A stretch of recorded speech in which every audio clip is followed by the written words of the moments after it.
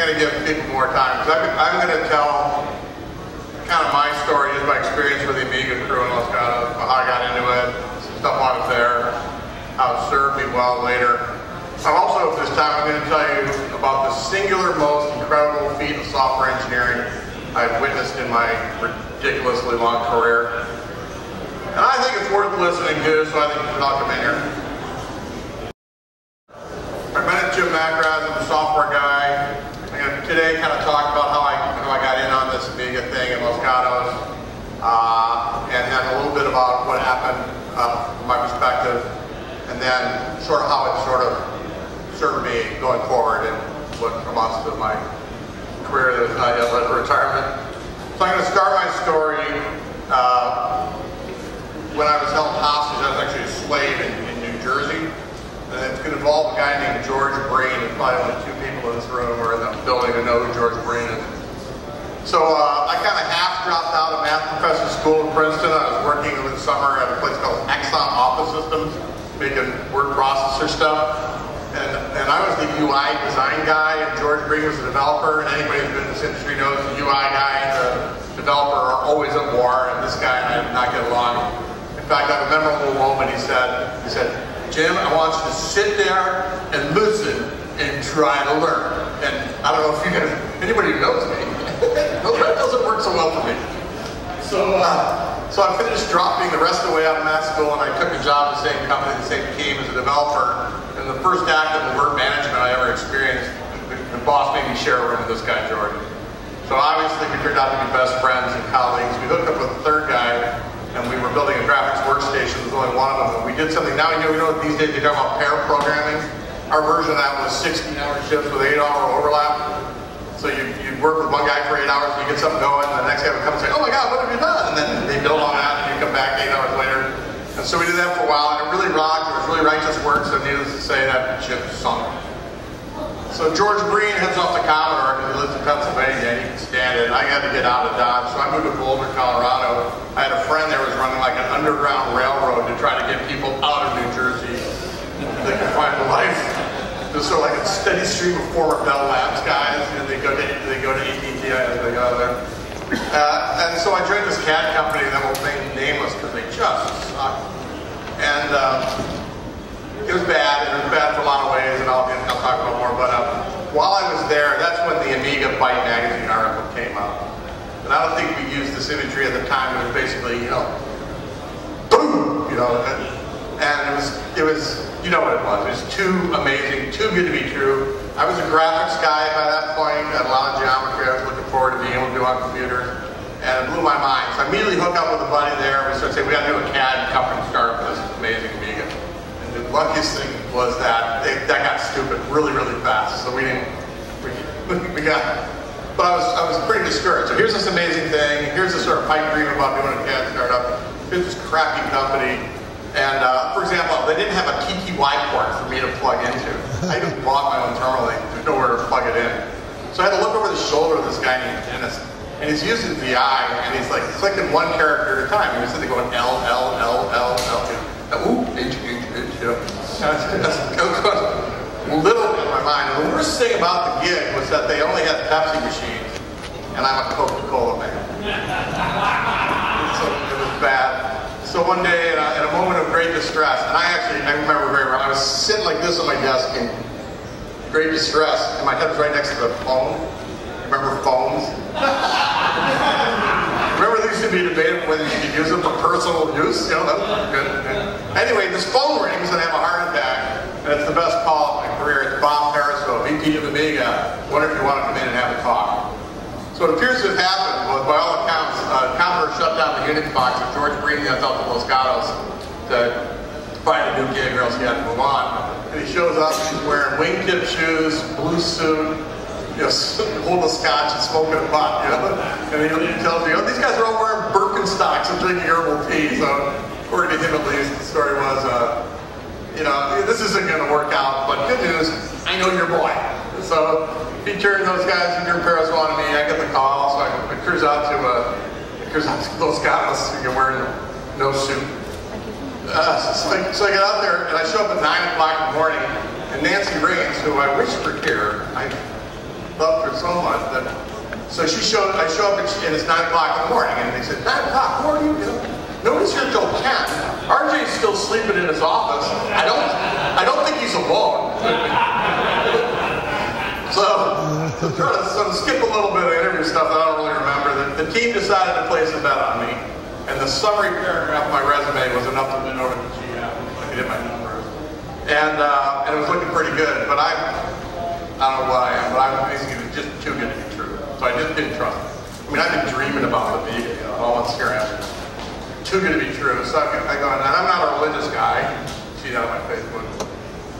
But I believe in signs from God. I said, I need a sign from God.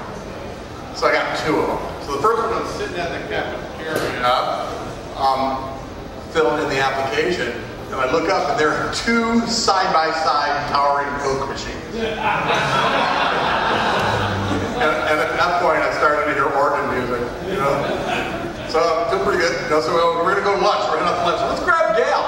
So we duck into Dale's office. So I peek in there, and on this guy's desk, he's got 2 huge clipped speakers.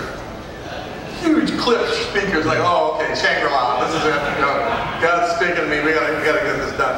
Later, by the way, you couldn't even see those speakers because this moat of battlement of like used diaphragm. Absolute diaphragm. Dale, what you wearing? Anyway, it's pretty disgusting in there over the long term. So anyway, Barb, my wife and I, we rolled this 2-stroke sob on a moving van. We moved out of Los Cabos. So for a little context, I showed up after the acquisition, after the signatures were in the box. I was there after some of the best stories. Never met Joe Pillow. The hardware was pretty much done, and I know, especially from my recent gigs, when the hardware's not done, it's a different world. So the hardware would run. And I never saw a foam bat battle. So, sort of second tier. But when I did arrive, it was when the third-party development business was really kicking in. And it was basically a new chapter.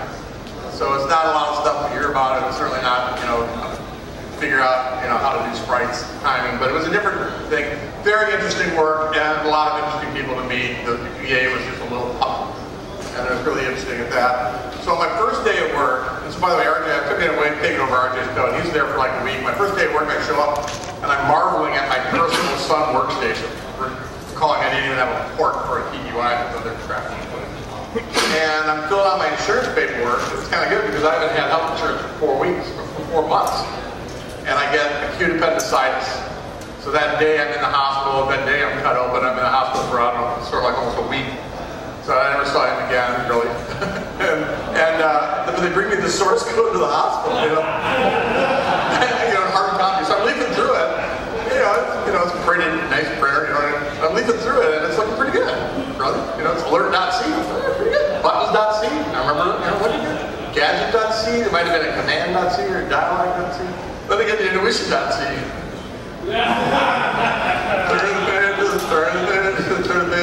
And I'm trying to figure out how to characterize, so I decided I'm just going to say, it was a masterpiece.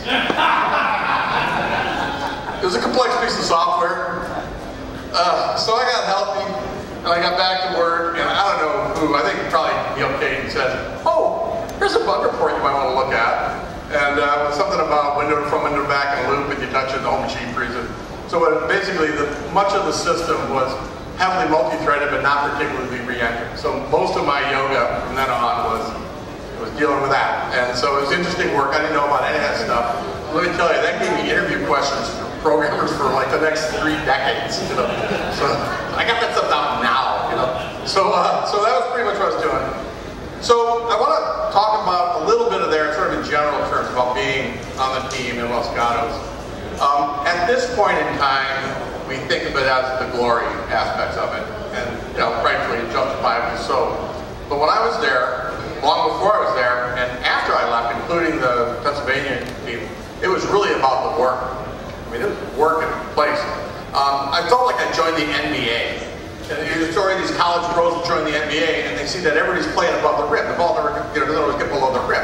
These guys are like the A team, and I've been, I think my first game, I was the smartest guy in the building, and kind of did real well. I went to a stupid CAD company, I want to shoot myself, and then, oh, it's Mackraz. These guys are all really, really good.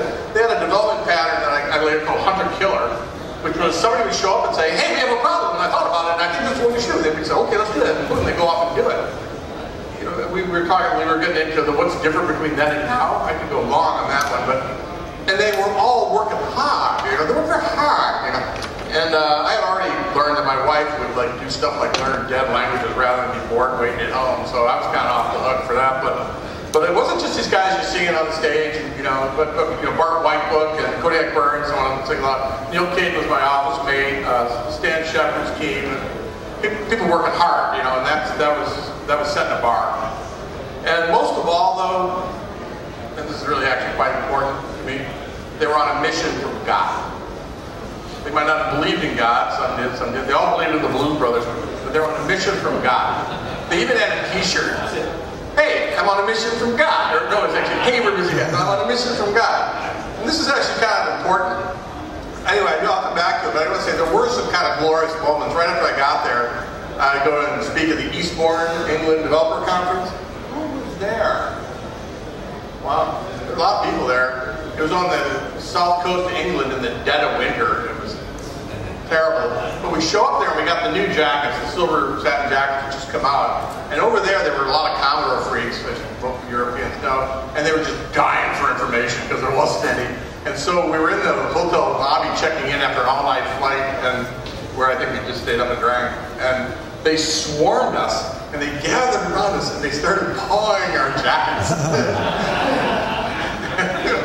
Hey, great! I joined a rock band. This is great. You know?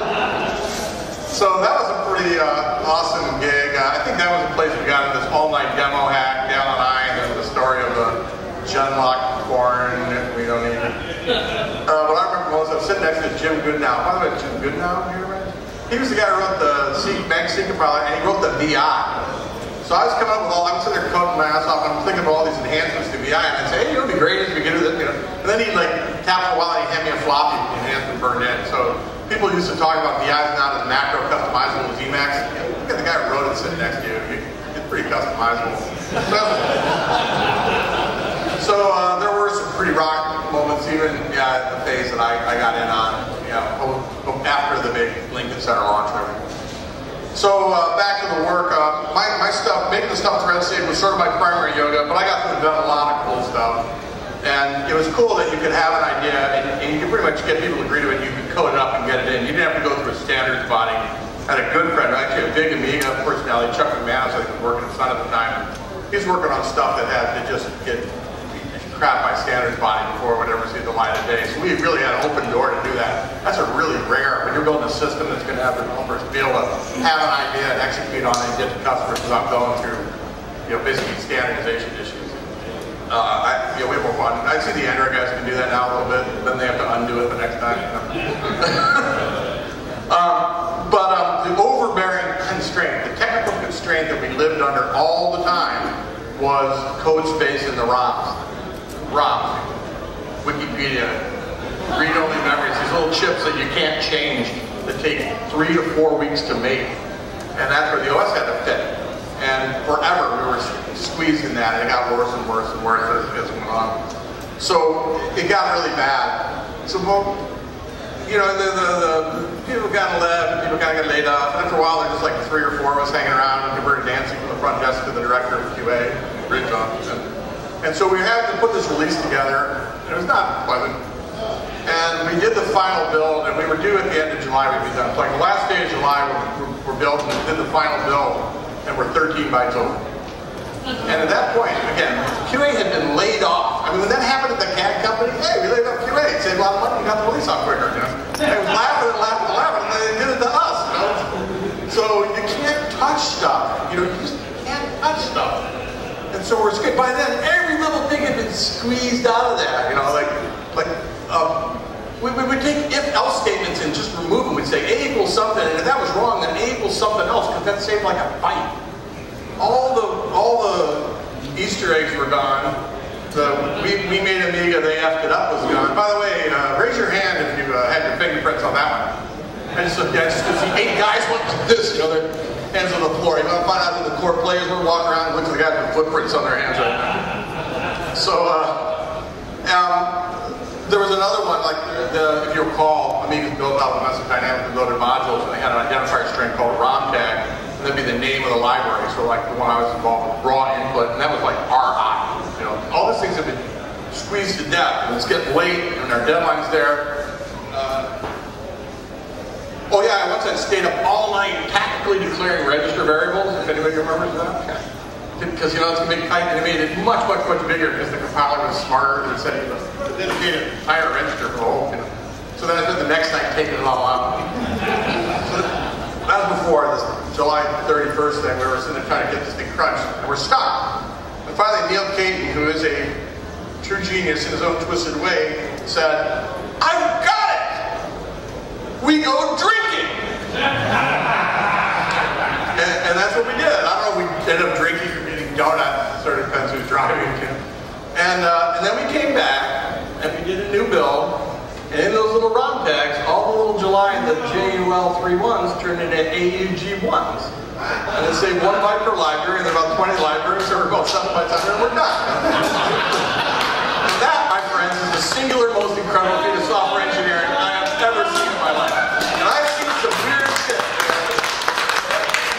So we ship it off to Pennsylvania, and I think we probably, I don't know what we did. I want to put a note that you guys got like 9 days to burn this thing, you know, because or else we can't make it no more. You know, so, and that is a true story.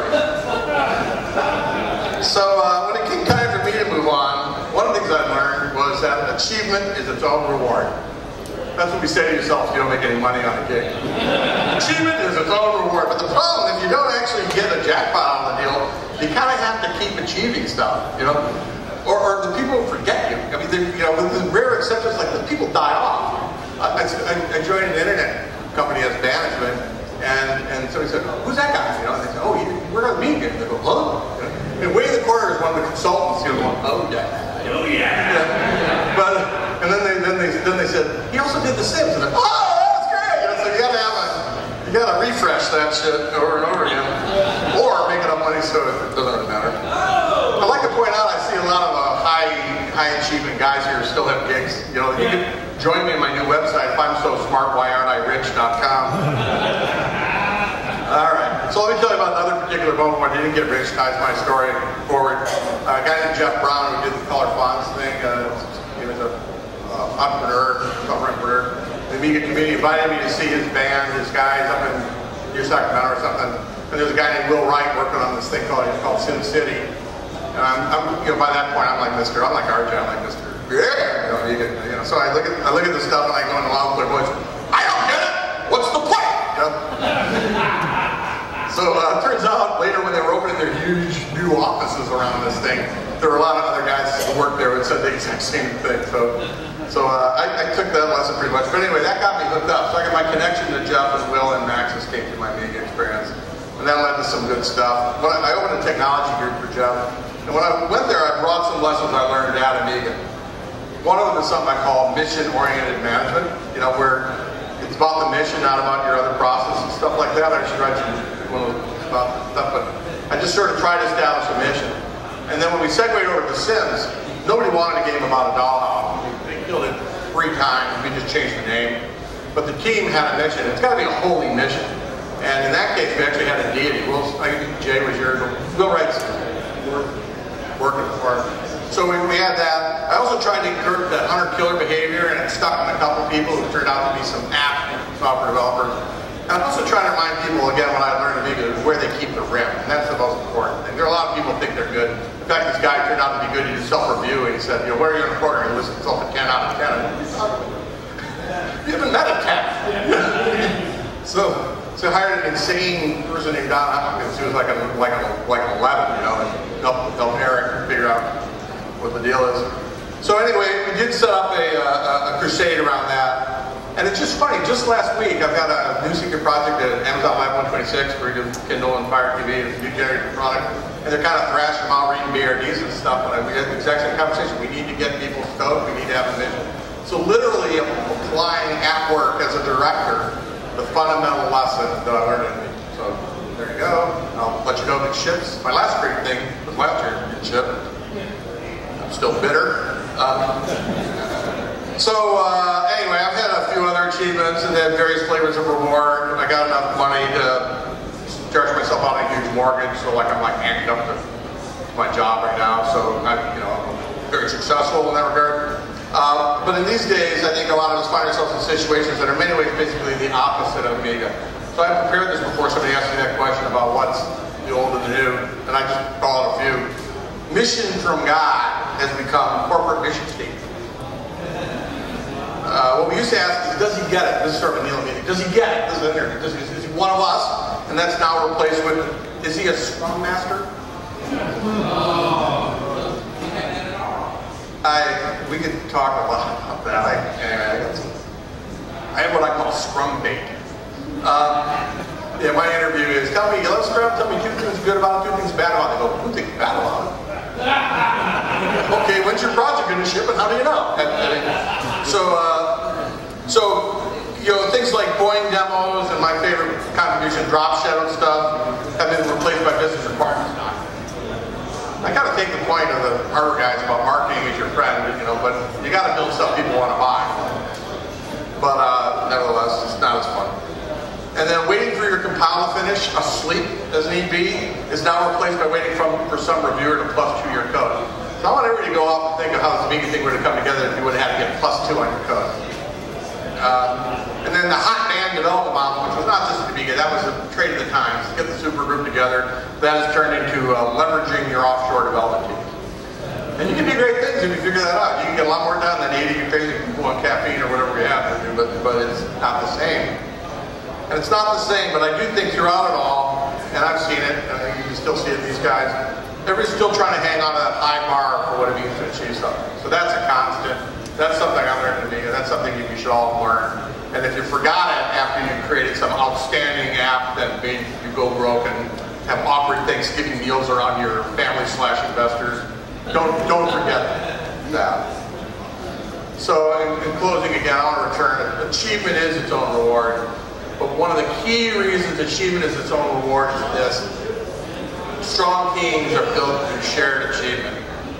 And hot teams are rare and precious, and life is short.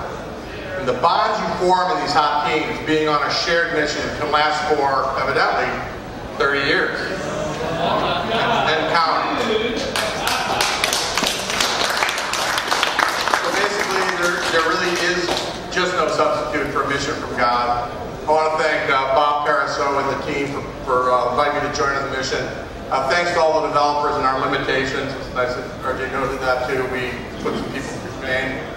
And thanks to the community and the incredible organizers. For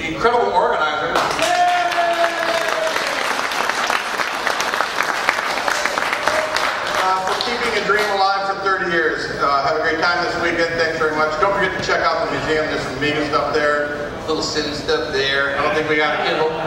Kindle Fire there, but thanks a lot. I'm over to my time. I think we got questions. There's a little time for questions. That was actually. We got time for questions? Yeah. Well, there aren't any. Do you have a question? All right. Thanks a lot. No, I had a good question. Oh, you already have a question? We got time. Yeah, we have a few minutes. Okay. Okay, so take some time and ice Peter. So I have to admire the closing sentence. I don't think I've ever heard it said more eloquently. Oh, thank you. And especially the mission from God, corporate mission statement. That's just important. Yeah. And I've always really enjoyed your way of thinking and putting thoughts together. And all of that aside, tell us the Gemma porn story. To repeat the question, RJ just said, Tim, you're the most amazing guy I've ever met. Talk to me about porn. Jen likes the way to put computer graphics over video, and Dale decided to test it. Okay. And it was difficult. Any other questions? Any other? All right. Thanks a lot. I got another question. So that user interface components that you put together, the object oriented. The Boopsy stuff? What did you name it? Boopsy, yeah. The basic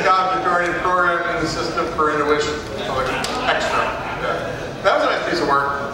Drop Shadow was my favorite piece of work. By the way, if anybody has a source to Drop Shadow 2, I'll pay you money for it. I lost it. And then, anyway. All right, thanks a lot again. It's a good time.